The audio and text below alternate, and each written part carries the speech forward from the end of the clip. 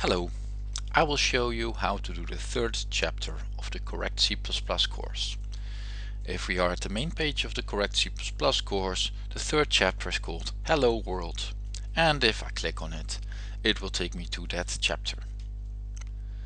The goal of that chapter is to write a Hello World program, which is a minimal example that does something useful. And we need to know how this course works, and we need to have written the correct hello program. That was the previous chapter.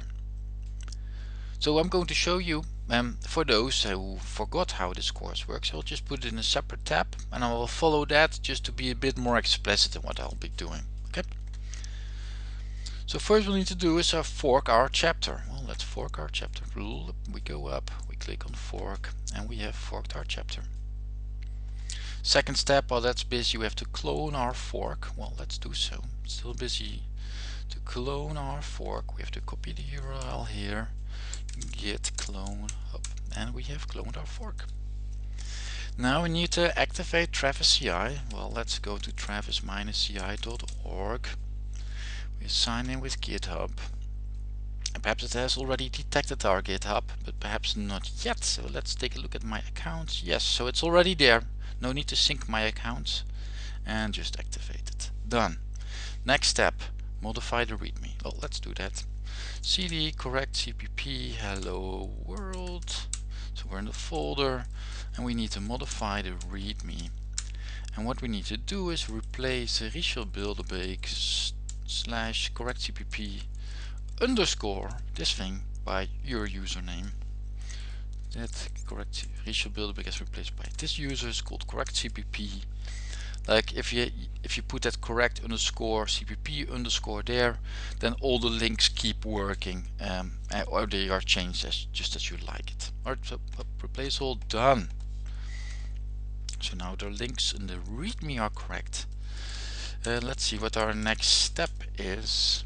Do the exercise. Alright, that will be fun. Now we get to the real work. We need to write a hello world program. We should use cout. We should not use endline. Alright. And for that I like to use to do some C++ program, I like to use Qt Creator, and there is a download here. I'm going to use that thing. So it's I'm going to make it a bit bigger. So this is the text, but you don't need to comprehend it at all. You just need to save the page as, and then in the folder of where you will be working, which is correct cpp hello world. I like to just keep it main.pro. It's fine. You can call it correct cpp hello world.pro, but this is just fine. Alright, so now I have this project file in my hello world folder. If I do ls, I see it's here. Let's open it using Qt Creator. Correct cpp hello world main pro submenu, and I open it with Qt Creator. I need to configure my project. Just click there. It should work. At the left we see our project is a bit small. I can't get this bigger. But if I go to main, if all these things are extended, main, we now have to write a correct hello world program. Well, so let's first do the coding. Int main std hello world \n, no end line. We need to include IOStream to get that working. And of course you need to document it, so we need 3 commands. There are 2 ways to do Doxygen documentation. I prefer this one.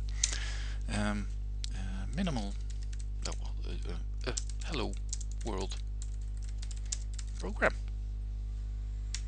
Done. So I think I've done the exercise correctly. Let's run it locally. You can just click it here and see if it runs. Yes, this looks awesomely correct. So let's close it. I assume I'm done. Let's go to the next step. Next step, did that push your code? Well, let's do that. Git add, so all files that are changed, put them in a commit called done exercise, and I'm going to push my code. And now we're going back to the GitHub, and it has not updated yet, but if I push refresh here, I'm pretty sure it will be there. Yes, done exercise. So what we see is that this build status is still gray. That's because Travis needs to work on it. So let's take a look at what Travis is doing. It doesn't have any finished builds yet, but in the build history we can see that it's working on this exercise. So this will work. This will take some time. So I'll just stop my video here, and I'll see you when it's done. It takes 2 minutes or so. Alright. Hello, here we're back. So Travis has finished correcting my work. So I have done the exercise, and if I scroll down, I see all green things going on. In the end line it says done, your build exited with 0, which means I've done it correctly. So that's great. Let's take a look at our GitHub. So this badge turns to green, and I have done the exercise correctly.